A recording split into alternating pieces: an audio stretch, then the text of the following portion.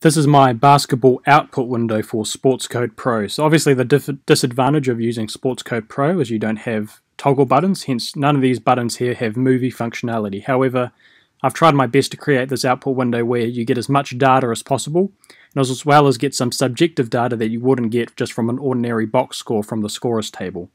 So I'm using Carolina versus Miami as my example. Now this was a terrible game. There was 30 something turnovers. However, all you have to do is change these names down here to match what you put in your code window, as well as the colors. The colors don't have to match what was in the code window, just the names. The colors are purely aesthetic.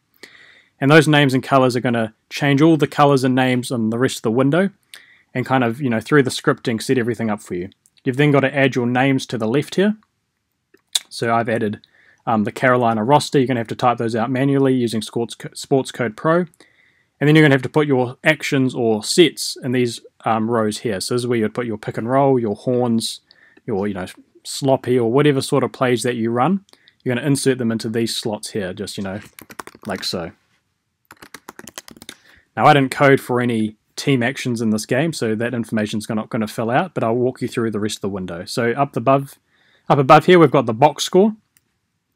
Now on the y-axis we've got the player names as I mentioned. Then across the x-axis, we've got all our counting stats. So we've got minutes, field goals, 2-point shots, 3-point shots, free throws, rebounds, personal foul, turnover, block, steal, assist, effective field goal percentage, true shooting percentage, usage rate, plus minus, and then points. Down there for the teams, we have your ordinary counting stats as well. And then once we get to the end, we've got points per possession, 2 to 3-point shooting ratio, points from 2-point shots, points from 3-point shots, and then just obviously the score.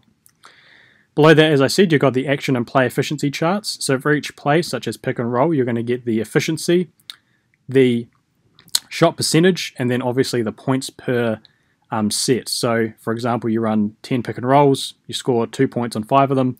It's just going to put 1 there, so you scored 1 point per pick and roll.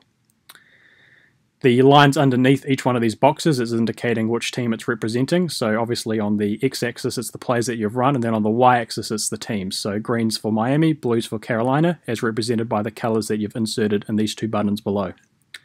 Below that we've got the position type efficiency chart. So it's going to break down positions by certain categories, such as half-court positions, transition positions, positions against man defense, positions against zone defense, positions after an opposition made shot, positions after an opposition missed shot, and then positions after turnovers. So for example, these last three are looking at the previous position and then charting what occurred on the following position. So say for example, Miami goes down the court and misses a shot. This is going to show you how well Carolina scored on that following position. So it's basically charting how well you transition from defense to offense, then offense to defense when you're looking at the other side of things. To the right here we have shot charts. So we've got the shot location chart, and then we've got the shot type chart. Now because you're using SportsCode Pro, you're just going to have to insert the name manually up above here. So I'm going to type in Carolina. It's got to match exactly what I've put down below here and what I've put in my code window.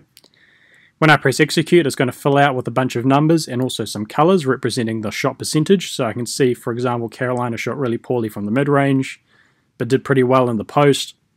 Shot really well from the right corner, etc., etc., and the colors represent that. Below that, we've got the shot type chart. We've got catch and shoot 3, off the dribble, post up, hook shot, hezzy jumper, floater, drive, cut, breakaway, catch and shoot 2, roll man, and putback. And again, the percentages show a color representing how well you shot from that particular position. Then you've got points per shot type, so how many points did you score per times you shot that shot. The frequency you shot that shot type relative to all the others, and the percentage of points scored from that shot type. So for example, we can see here that Carolina scored 36% of their points from catch and shoot 3s, 30% of their shots were catch and shoot 3s, they scored 1.33 points per catch and shoot 3, and they shot 44.4% overall from catch and shoot 3s, and then obviously it's the same all the way across the chart. If I want to see what the opposition did, I just have to type in the opposition, press execute, and it's going to give me that same information but for the other team. So if you have any questions about this output window, my email's in the description below. If you want to see the code window that generated this output window, there's a video for that in the description below. And other than that, you can also purchase this output window also in the description below. So thank you very much for watching. Hope you learned something and hope you like the output window.